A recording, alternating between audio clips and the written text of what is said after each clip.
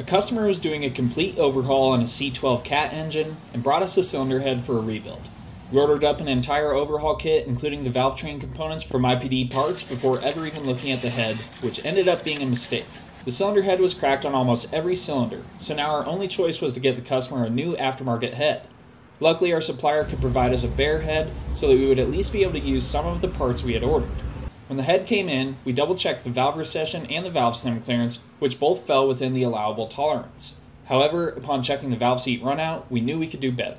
With the head set up on the 34.5 valve seat machine, we recut all of the exhaust seats as well as all of the intake seats, removing as little material as possible in order to not drop the seats outside of the valve recession tolerance.